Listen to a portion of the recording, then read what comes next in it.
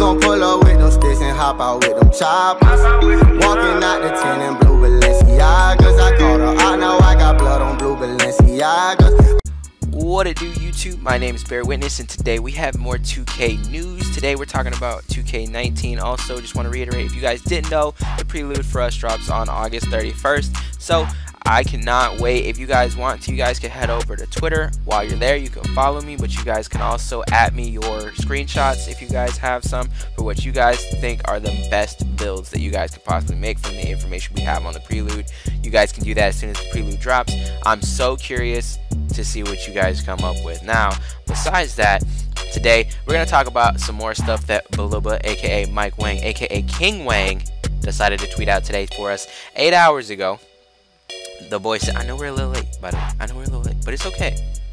The boy said, we made a change to contact dunk packs today. It will now be 84 for level 2 contacts and 85 for level 3s. There's now a small dunk pack for PGs, small Gs, or shooting guards. I don't know what I was on right there. And small forwards. That unlocks at 85.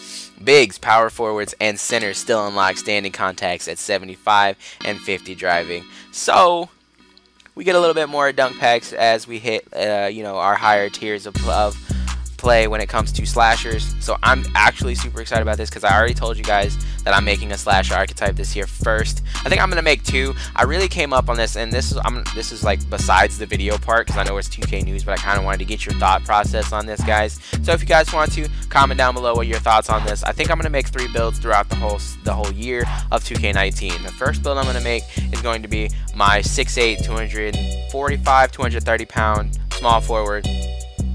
We're gonna make a shooting guard. That's DeMar DeRozan. I'm not super familiar on his actual real life weight and measurements and all that. So I'm gonna make sure that I go look into that, and I want to make a DeMar DeRozan build at some point in time.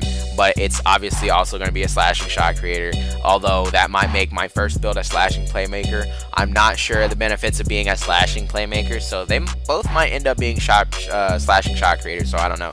And then my last build is going to be some type of big. I don't know what type of big, but it's going to be a center for sure. But that's all I know on it for now. But definitely tell me what you guys think about that. Also, another 2K dev decided to talk to us today. Zach Timmerman. He said that they added a triple threat style package to 2K19. So now, when you're in that stance, whereas you just received the ball, and you can kind of move your right stick to kind of, try to fake people out the direction you're going. There are specific styles that go with the stance, the regular jab, the quick jab, the step over, and the triple pump fake. They're a cool way. He says they're a cool way to differentiate players pre-attack. So that's going to be really fun to use. I don't know about you guys, but I like to really do that when I'm using slashers. So ultimately, I feel like that's more used on slashers than anybody else. I really feel like that's not even something that a lot of people use in their natural play when they play like park. You see it a little bit more in Pro-Am, but people don't usually go to those types of things, but I've grown to use them in my time playing. So that was actually really good news for me. I don't know about you guys, but I thought so. Now, for you dribble guys out there, yeah, you master elite dribblists. I don't know if dribblist is a word, but yeah. Anyways, there's now signature size up combos. They were called rhythm dribbles, and it's really hard to say rhythm and dribble. For me, it's weird. But that's not the point. Point is, there are 3 different signature size up combos. They were formerly called rhythm dribbles: standing, moving, and triple threat. All are triggered by flicking right stick up. Now we kind of touched on this when we said the last thing about the stance, where you get the ball and you have the triple threat option. You can go anywhere. You can go up. You can go down. You can go up to the right, to the left. All that. You already know how it works. But you also have a standing rhythm dribble and a moving rhythm dribble. Ultimately, the dribble gods are going to be out here looking real nice. Okay, this year they're gonna be looking real nice. So I'm curious to see all the content the 2K community could muster up when it comes to these dribble guards, because I think that it's some of the coolest thing is to watch them kind of work, because you have to think about how fast their fingers are moving and stuff like that, how they kind of have to have what they want to do already in their mindset. I think that stuff's awesome. I'm a meathead. All I do is dunk on people, but I do it in style. Aside from that, anyways, Respect to the dribble gods. Last thing we're gonna talk to you guys about is for the pro-am players. You guys that play pro-am consistently and y'all really care about that type of stuff. Now, a person asked, can you call a timeout when someone clearly doesn't have possession of the ball? Now this happens a lot. Like somebody will have the ball get knocked out of their hands or something, and you can literally call timeout as long as nobody's touched it and it's still in your possession. Beloved says this should, that's kind of where I stumble up on, and I'm like, bruh, what do you mean should? But he says this should be fixed now.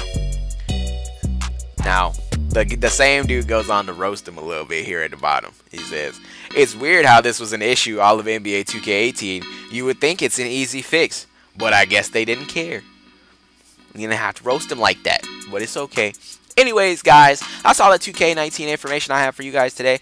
Also, honorable mention, guys, I just wanted to let you guys know, if you guys are itching for a new basketball game to go ahead and try out, the NBA Live demo goes live Friday. So also, that's just something you guys could do. I will be making beta comparisons from the preload to the NBA Live demo, so I hope you guys will be around for that video also. And everybody new that subscribed to the channel recently, thank you guys so much.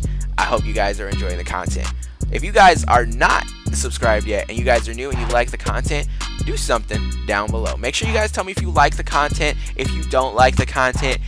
And, you know, that's all I want to know. I want to know how I can make better content from you guys and what you guys actually enjoy seeing. Also, if you guys do enjoy the content and you were gracious enough to hit that like button, make sure you go ahead and hit that sub button too, because there's only more of it all of 2K19. Thank you guys so much, and I will see you guys next time. I'm out of here.